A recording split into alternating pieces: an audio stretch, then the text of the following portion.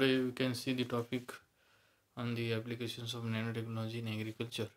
As we know, the nanotechnology is the science where the design, characterization, um, modification, preparation, and application of the nano particles or the materials as a source of the nutrients or for the control of pest or disease. Yes, the nanotechnology is the derived from Greek word, which means then small things or the dwarf. Then, in case of the nanotechnology, where the nanoparticles are the material which is measured in the nanometer scale, that is 1 to 100 nanometer, and the nanomaterial which is used for coating or encapsulated to material which is used for the fertilizers or in the pesticide or in the herbicides, which is improves their efficiency and the improve the crop yields.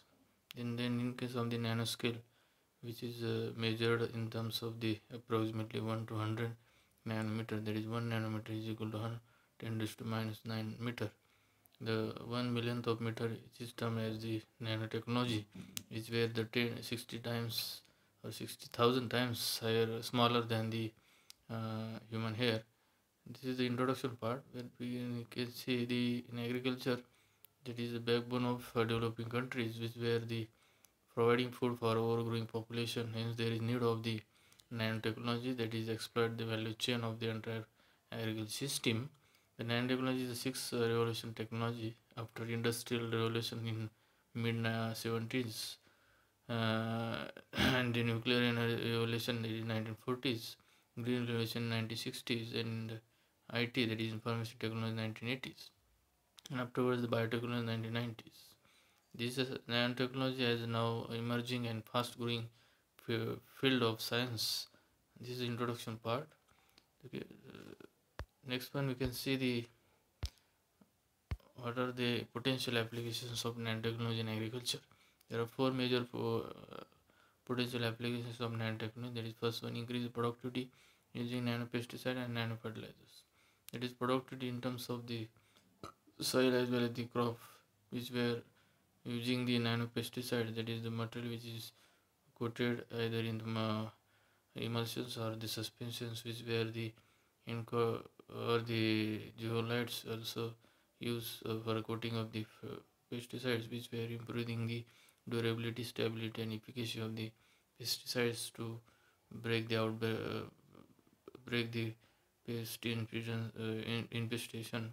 And then also the nanofertilizers were the source of nutrient content, which were coated with the nanomaterial or nanoparticles for the improving the nutrient efficiency and improving the crop yields.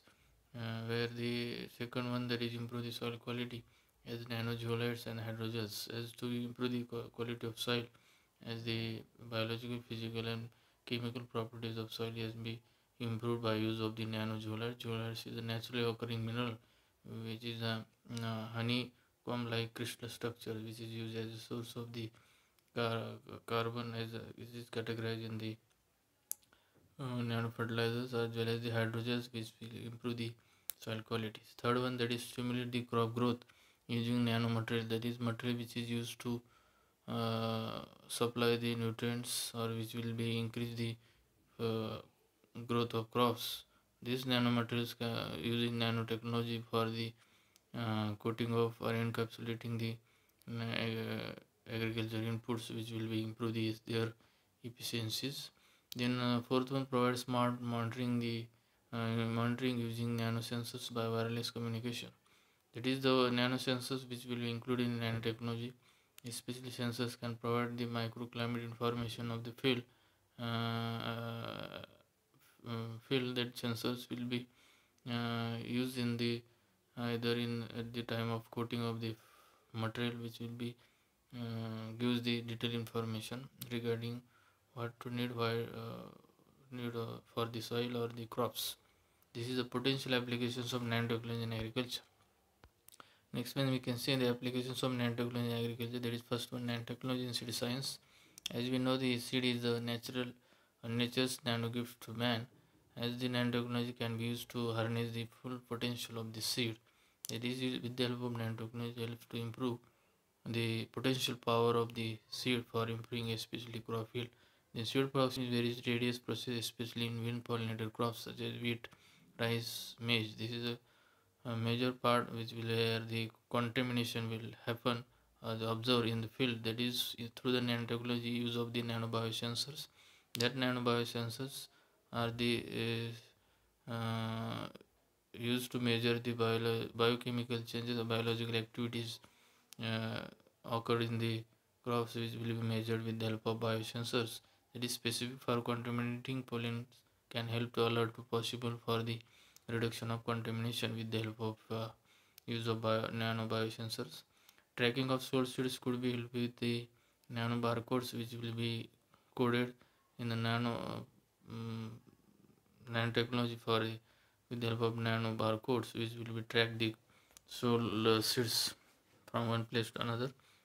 And also nano coating of seed with using the nanometals like zinc, manganese, palladium, platinum, and silver as well as gold will be respect to protect the seed as well as to reduce the quantity of seed today.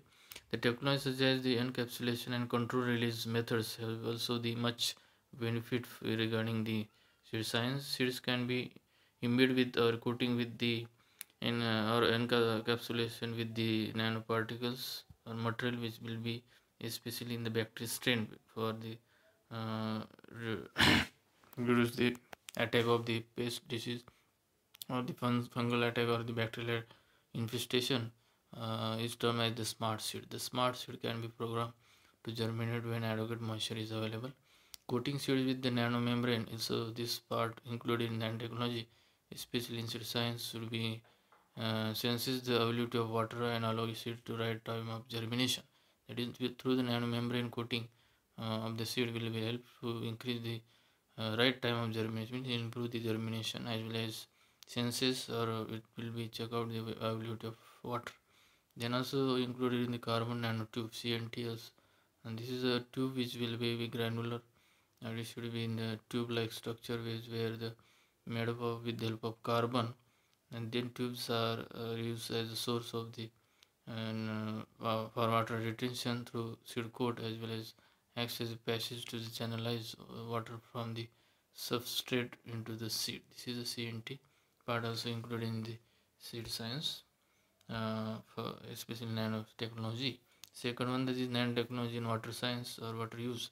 The water purification using nanotechnology can exploit the nanoscopic material, that is carbon nanotubes and nanofiltration, which will be included in nanotechnology for purification of water.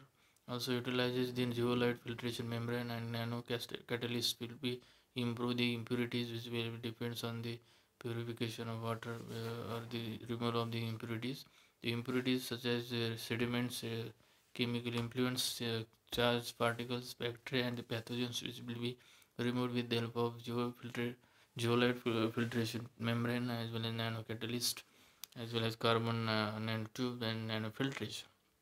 This also the toxic trace elements such as arsenic and oil can also be removed by using this nanotechnology.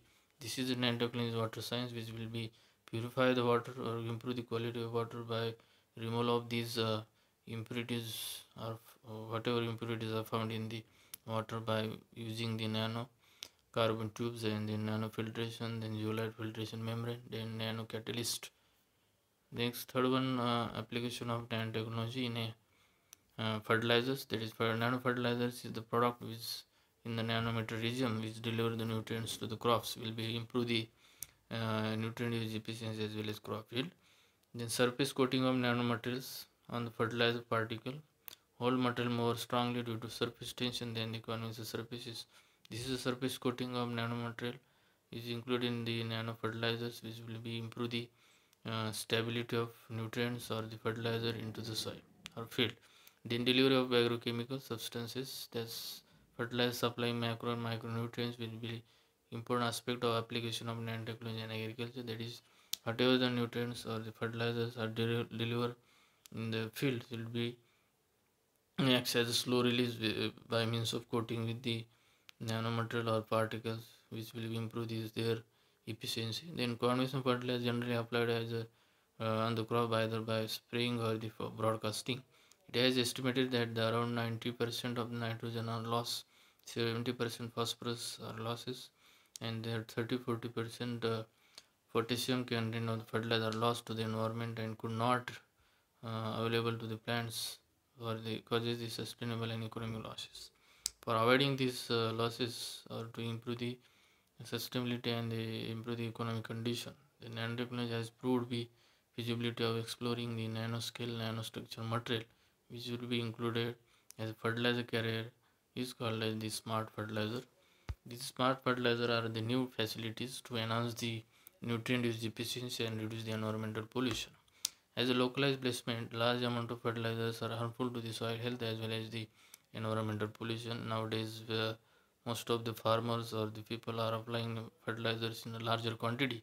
They are directly harmful to the soil health as well as the soil health means that is physical, chemical, biological properties of soil will be deteriorated, and the environmental pollution is either by releasing the nutrients in the water bodies or emissions of the gases, and then also leaching losses, volatile losses will be cause the soil pollution, water pollution as well as air pollution categorized in the environmental pollution. Then also besides the most of fertilizers are unavailable to the crops as the loss of fertilizer through runoff leaching causes the pollution.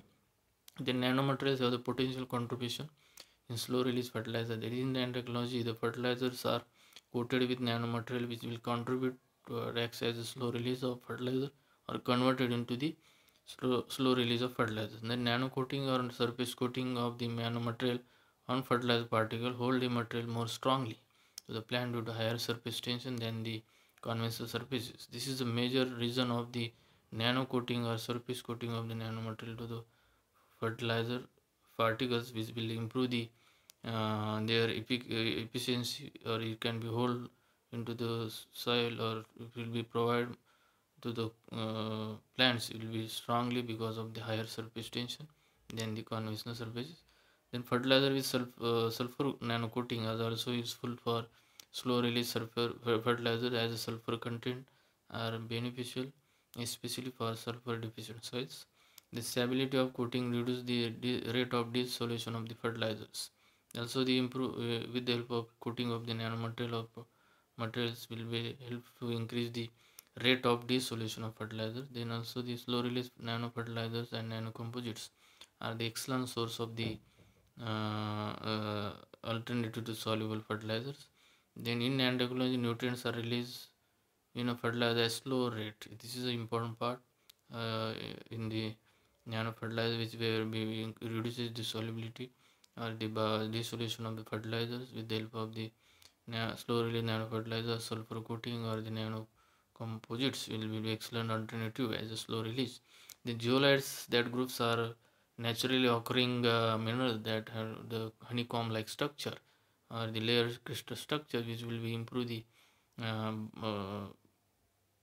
infection or reduce the infection of the bacteria, fungi or any pathogens, as a bacterial strains will be included or coated with the fertilizer seed as well as the other agrochemical inputs, which really helps to increase their efficiency.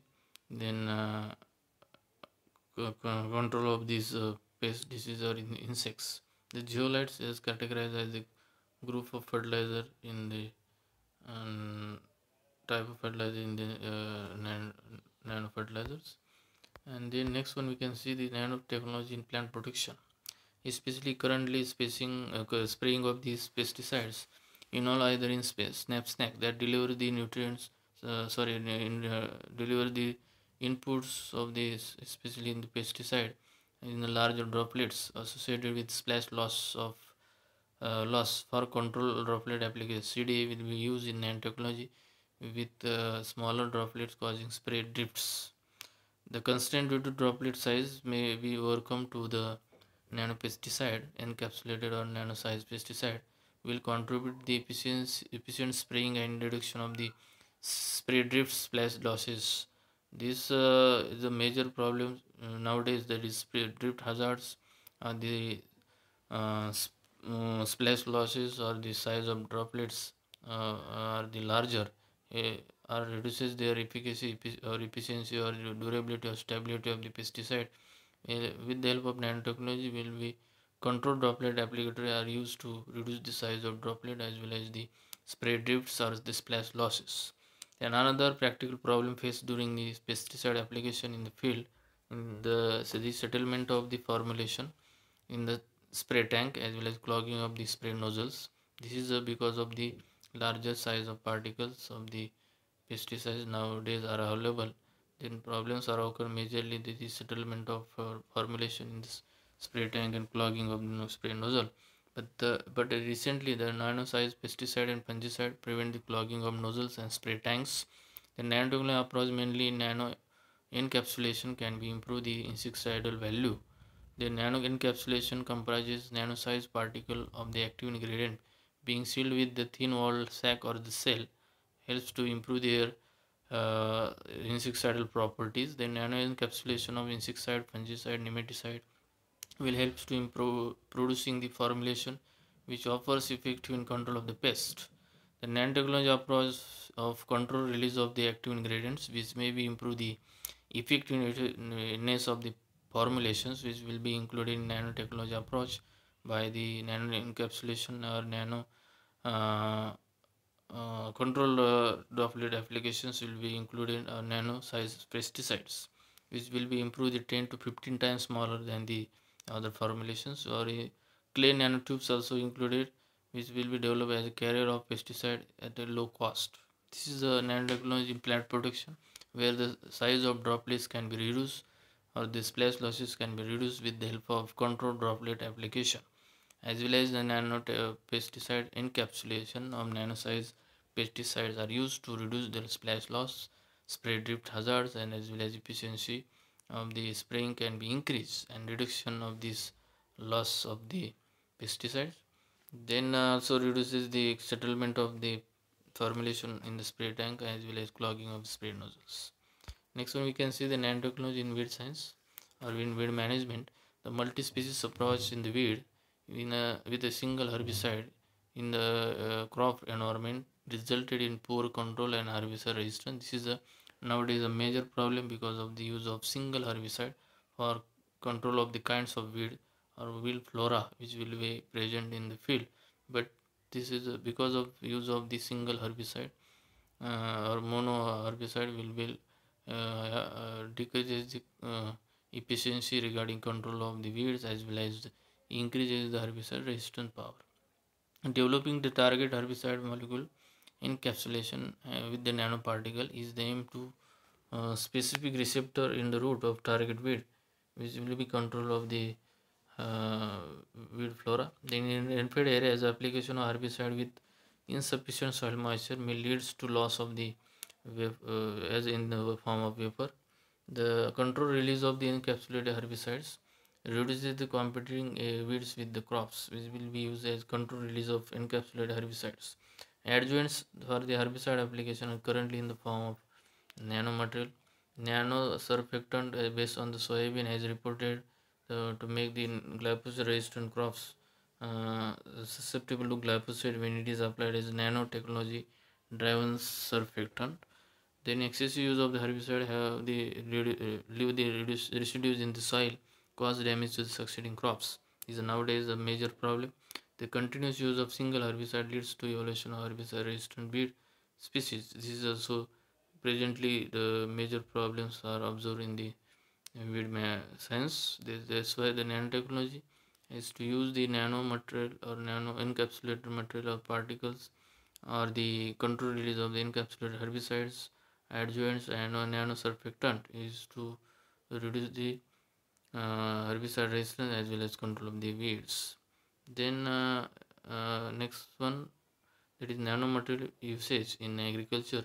There are different usages of the nanomaterial in agriculture, that is as a source of nanofertilizer for bionutrition, then crop improvement, plant protection, nanosensors, weed management, nanopesticide, nanofertilizers post-harvest technology, seed science, and water management, soil management, plant growth regulator, food technology. These are the different usages of the nanomaterial in agriculture, especially nano fertilizer as a source of nutrient. In crop improvement, there will be improving the gene sequencing or improving the potential yield of the crops, as well as the growth and development of the crops with the help of the nanomaterials. Then plant protection, especially in fungicide, herbicide, in the pesticides, which will be encapsulated or coating of the materials, which will improve their efficacy, durability, or stability. The nanosensors, the sensors which will be included in the coating of these agrochemical inputs, which will be provide the microclimate environment. Then also weed management and pesticides and fertilizers will be also used as a source of nutrients will be included in the nanomaterial. This is the today's topic. Thank you.